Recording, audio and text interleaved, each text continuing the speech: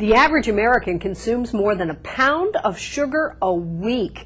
It sounds unbelievable until you consider that sugar goes by 50 different names, and it's found in many processed foods, from the morning donut you eat to the ketchup that you put on a sandwich or a hamburger.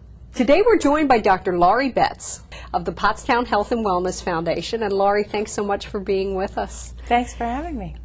Today we're going to be talking about blood sugar. So let's start off by trying to explain to people, what is blood sugar? Okay, well, blood sugar is a very basic part of your body's metabolism. We really need sugar as fuel for our body. That is, of anything that we eat, everything is basically a fat, a protein, or a sugar. Okay. And sugar is the part of the engine that is the fuel. You can't run an engine without fuel, and that's why we need sugar. Right, right. So on one hand, we all know that too much sugar isn't good for us, but on the other hand, we need some sugar to function. Absolutely. So when we eat sugar, is it turned into blood sugar? Is that what happens? Well, all the food that we eat is broken down and converted into the things that we can use in our body. And anything that we eat that ends in OSE, anything high fructose, corn syrup, sucrose. That's what we were saying, the 50 different names. Right, the 50 it says all different these names. names. Well, anything carbohydrate or sugar is going to be broken down, and the only type of sugar that our body can use is the form of sugar called glucose. Okay. So when we talk about blood sugar, what we're really measuring is the body's type of specific sugar that we use called glucose. Some people process glucose better than others? Absolutely, yeah. Part of it is that what form we take it in. If you eat a lot of processed types of sugars, that will have a different effect going into the bloodstream than if you eat a slower broken down starch or a more natural fructose type of fruit sugar. But all of it gets converted by our bodies into its usable form, which is glucose, and that's what we measure in the lab. Why should we be concerned about blood sugar? Why is it important to us and to our health? Well, blood sugar is completely importantly regulated by the body. Our bodies make two hormones. I think everyone has heard of insulin, and that helps take blood sugar out of the bloodstream and deliver it to our cells so we can use it. There's another hormone called glucagon that helps bring sugar from storage back into the bloodstream. So there's a really narrow range of what's a good level of blood sugar for our bodies. If we have something wrong with our diet or with the hormones and all the systems in our body that keep it in balance, then we can end up with problems like diabetes, which is too high a sugar, or hypoglycemia, which is too low a sugar. Okay. So it's important to find out what your blood sugar level is. It's very important. And one of the things with blood sugar that's important to know is the same as what they say about blood pressure. A lot of times you may not have symptoms, and if you don't have it checked in a lab, you might not know if there was something wrong. And it's very, very important to have a normal sugar as close to normal as possible. How often should you have it checked? Is this something that when you go into your doctor every year you want to say, I want to have my blood sugar checked, or how do we know how to get a handle on that?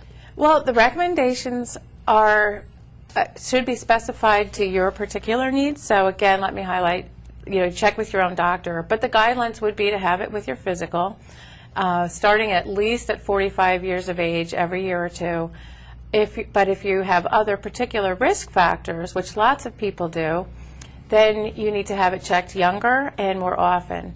The things that would make you need to have it checked younger and more often would include being of African American or Hispanic descent, having a relative in your immediate family, a parent, brother, sister, aunt, uncle, grandparent, that has diabetes or a sugar or insulin problem, having high blood pressure, having heart disease, having any history of heart disease and other risk factors that will put you at a much higher risk of having diabetes yourself.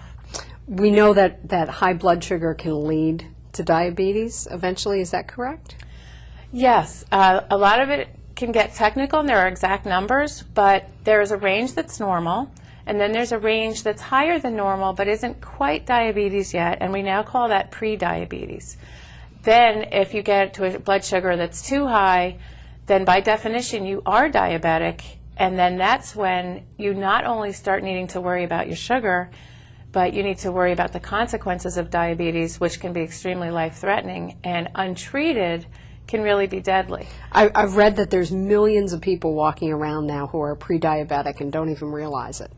Absolutely. There is more than one kind of diabetes, and the reasons for diabetes are various too. There's a traditional genetic type that usually shows up in childhood, and it's something that has to do with antibodies to your own body.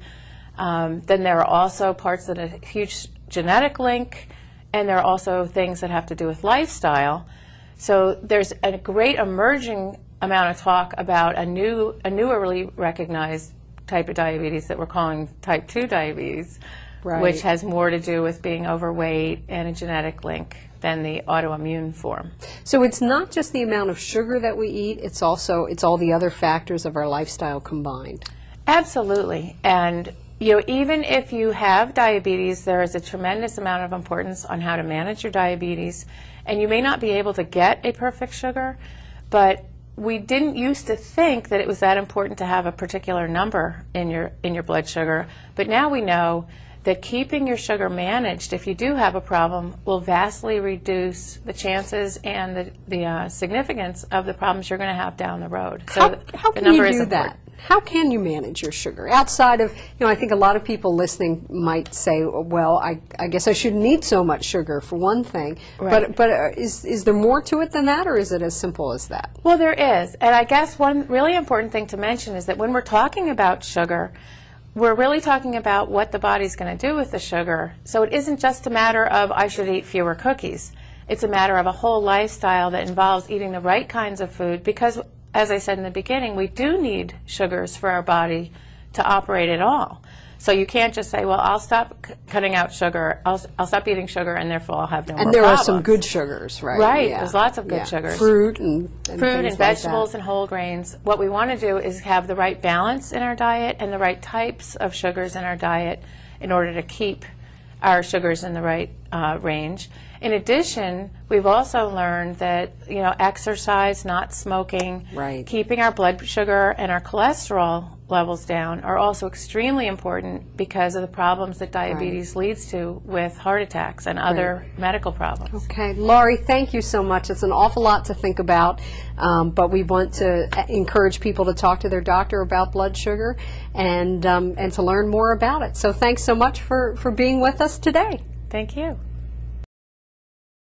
Blood sugar is really just a measure of how much sugar is in your blood, and blood tests done in a lab can help you determine how well you're doing. You should talk to your doctor about blood sugar. It's important to keep tabs on it because it can lead to dangerous health issues like diabetes. Be sure to eat a well-balanced diet and be sure to get lots of exercise, and don't forget to talk to your doctor.